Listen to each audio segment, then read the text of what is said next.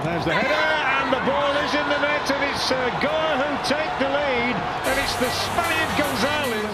Chipping in with the goal right here. If you look at that ball coming in, I think Iban moves towards the first post, gets that first header there. That's brilliant work, and Victor Mongol not able to deal with Ivan Gonzalez. A great flick towards goal. Victor Mongol gets beaten. And gets a cross in. Oh, it's headed against his own bar by Fox, and then it's headed away from beneath the crossbar by Gonzalez. Ball lost. Arida, is he first on it? No, he isn't. Ivan Gonzalez is there. Yeah, beautiful ball coming in from Seritin there. Comfortable defending from Gonzalez.